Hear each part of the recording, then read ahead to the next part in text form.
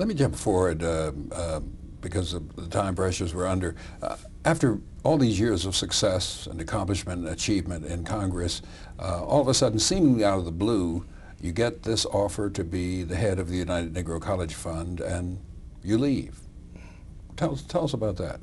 Well, I know that that was a shocking choice to most Americans, that here's a guy who in 12 years goes from a freshman to chairman of the Budget Committee, to chairman of the Democratic Caucus, and to Majority Whip, which is the one-way ticket to speakership. Tip O'Neill had been Majority Whip, Tom Foley had been Majority Whip, and you're on your way. And suddenly, I walk away from it and say, after 12 years, I want to go do this. Mm-hmm. And I knew people would not understand, all people. There were all kinds of speculations about why Bill Gray is doing it. You know, some people said he's in trouble, there's maybe an investigation going on. And I tried to say, no, that's not the case at all. And well, one newspaper wrote that I was going through a midlife crisis on Capitol Hill. And I said, well, my wife's been saying that for a long time. I've been going through that kind of crisis. I've always been a minister, and I've been about change.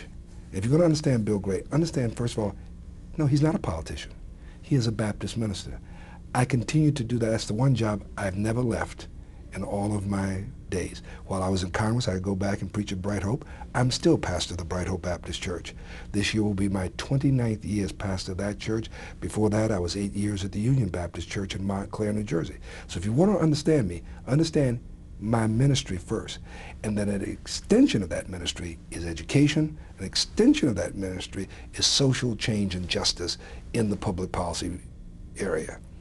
Because a lot of us who were part of that school that came along in the 60s, once we brought down the walls of segregation, the fight turned to public policy. Mm-hmm. I mean, that's what the Poor People's Campaign was about.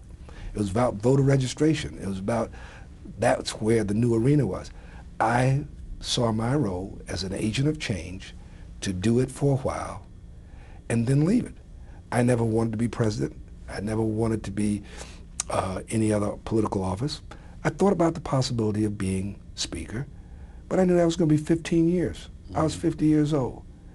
And I'm a black basketball player from the inner city of Philadelphia. We don't like to sit on the bench for 15 years. We like to play. And I didn't think that that was going to be good for me. And since I had no other national aspirations, I didn't want to be mayor, I didn't want to be governor, senator, or president, this opportunity came along.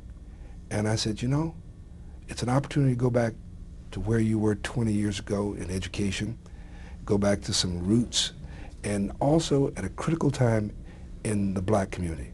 Because at that point, I saw what I believed was an explosion of growth of black young people who were going to complete high school, who were going to go to college.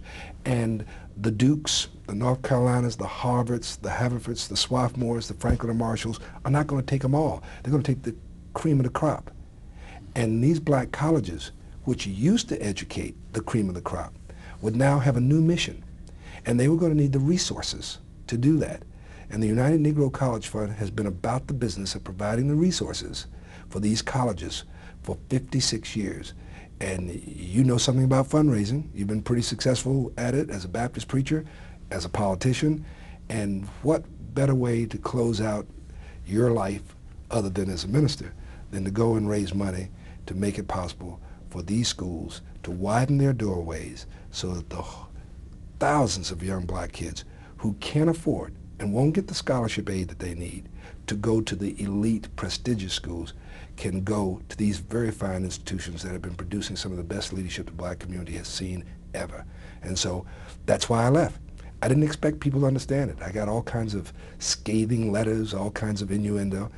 And I've learned in life you can't convince people about your choices. You do what's right for you, what your faith and what the Lord leads you to do. You prayed about it, your wife, family, you've talked about it, go do it and let the chips fall. And sure enough, people said, gee, nothing did happen. There was nothing in an investigation.